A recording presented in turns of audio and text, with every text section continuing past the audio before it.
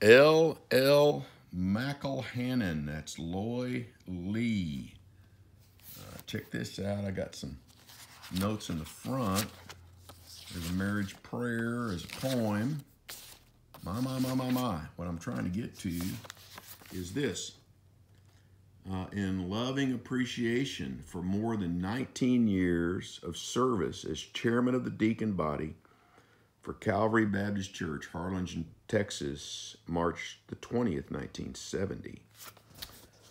That's Daddy Mac. That's my mom's dad. He was a godly man. He loved the Lord Jesus Christ, and he faithfully served his church. I just wish that they had changed the dedication to, rather than more than 19, I wish it would have said almost 20.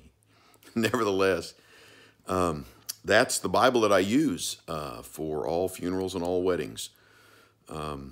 We have a rich heritage of faith. My mom was the oldest of four, Coda Lois, then Jackie Burnell, Janie D., and William Cooper, Uncle Dub. I remember with fondness many trips to the Rio Grande Valley. That was kind of the thing. Daddy Mac and his wife and all four kids. All four kids were born in Baylor County near Seymour, Texas, Bomerton. And then they moved to the, after Uncle Dub was born, they moved to the Rio Grande Valley, and Daddy Mac farmed all the days of his life. And so with four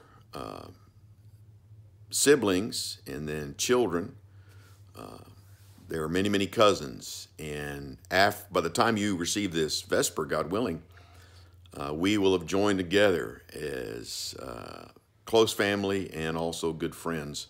15 of us, cousins, joining together for a sweet time of fellowship, fondness, memories, pictures, and of course, food. Anyway, I'm just saying, may the good Lord be praised, and thank you, all my cousins, for making the effort, making the trip, and having a little time of reunion. Ain't nothing like it. So shout out today to Daddy Mac,